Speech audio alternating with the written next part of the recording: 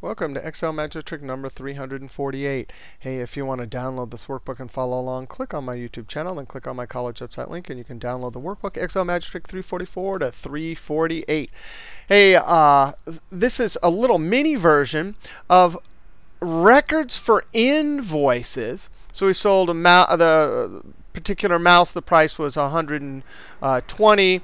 We sold 20 of them. The total was that amount. Now, this is a database with records for invoices. And on a separate sheet, you could imagine, you could have the stock. This is the running total of inventory units on hand. This is the total. Now, I put these things onto the same sheet just to make the video easy. But is there a formula we could use that would always look at our invoice? And I made it real short. This database could have thousands of rows.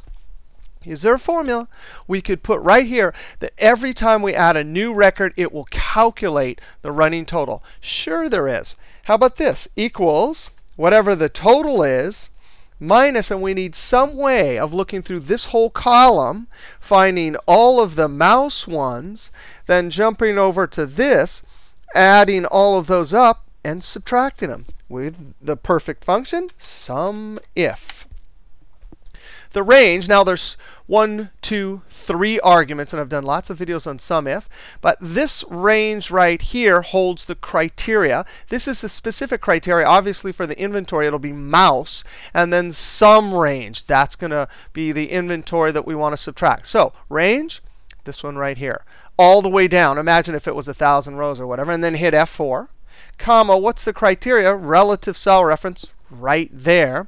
And then comma, the sum range. Now, most people just go ahead and highlight the whole thing. But by default, SUMIF is programmed to take whatever the number of cells here. That is exactly, the SUMIF determines how many to add up from this argument, not this argument. So all you need is the top one. And I'm going to hit F4 because that's got to be locked.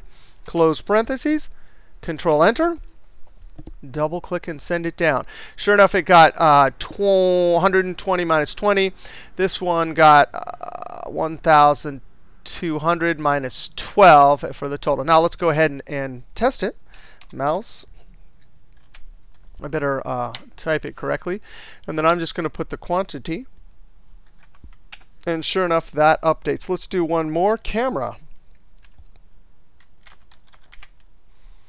You'd obviously want to have data validation here based on that to make sure. And then I'll cell 1. So now it's 1,999. All right, there you have it. We'll see you next trick.